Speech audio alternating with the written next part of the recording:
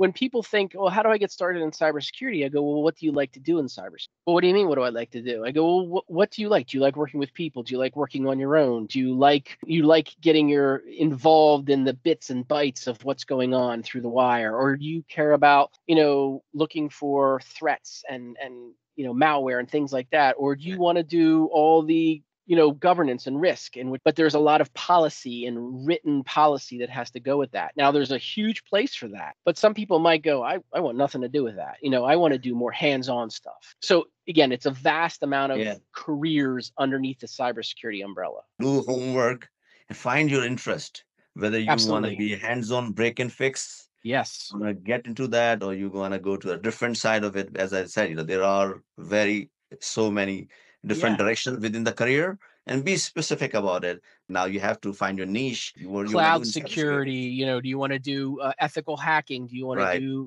Pen test, penetration testing? yeah, Exactly. Right. And there's some cool factors to a lot of that. I mean, you might just want to do network design or right, security design and engineering.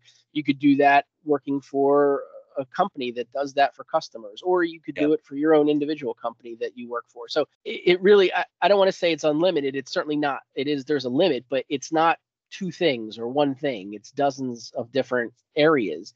Just like in the medical field, using that same analogy, everything has its own specific knowledge, right? You have to know more about this if you're in GRC and compliance, or you have to know more about this if you're doing pen testing. Certainly ransomware and malware and threat analysis.